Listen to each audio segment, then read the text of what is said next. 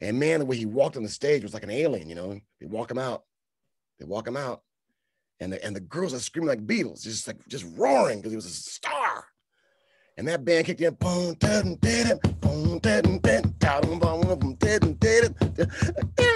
You know, you're just doing this thing on a harmonica and singing and carrying on. And it was just flooring that he had so much command at 12, 13 years old, whatever he was. So that was mind-blowing to me.